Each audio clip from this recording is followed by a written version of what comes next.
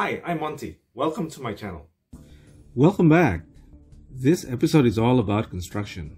We're going to talk about the wing assembly, landing gear, and as well as the stabilizers. So let's get into it. Here's what the fuselage looks like. Those 4 sticks behind the cockpit will help you align the wings. So while I'm waiting for the fuselage, I assembled the wings and used clamps to keep them together. Here is what the Mosquito looks like with the wings attached and also the engine nacelles. The fit was almost perfect with just a few places needing extra filler. And you could see in this image here that in the wing root there's a little bit of space, and I use Mr. Surfacer 500 as a filler to close the gaps between the wing and the fuselage. For this type of gap, I think Mr. Surfacer 500 is enough. If you haven't tried Mr. Surfacer, this is how I do it.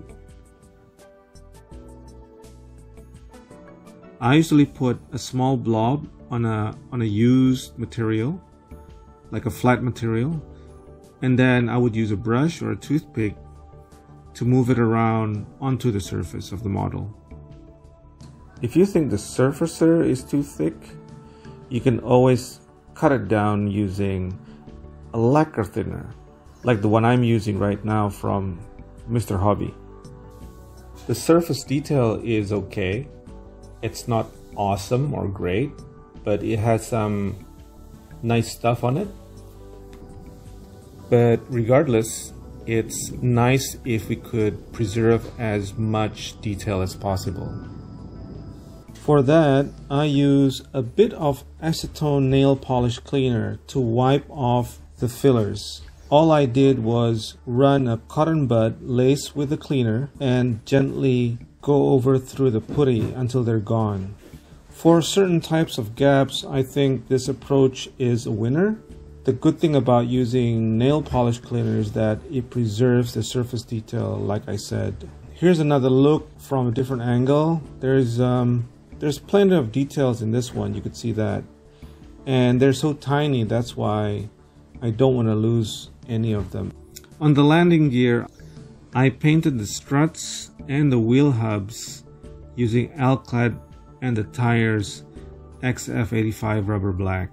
I forgot to record any type of process on the construction of the landing gear, but in essence the landing gear structure was a bit fiddly, and the instruction wasn't really helping either. So the only way to do it was just to get some more reference from Google. If you look at this diagram, the construction makes it almost impossible to get rid of the joint seam in the middle before any paint work, because they designed the wheel as part of the struts assembly. So what I did was I had to paint the struts twice, before the assembly and then afterwards after the assembly. That's when I added the fillers, sanded it down, smoothened it, and then I repainted using the Alclad paint. The canopy came in 3 pieces, and I glued them using extra thin cement. You could use Tamiya or you could use Mr. Cement, whatever, but they're extra thin. The trick in getting away with a clean bond is to have the cement touch the lower side of where the 2 parts join together and kind of let capillary action do the rest. That's all for now. My next episode will focus on the masking and painting process. Thanks for watching. I'll see you soon.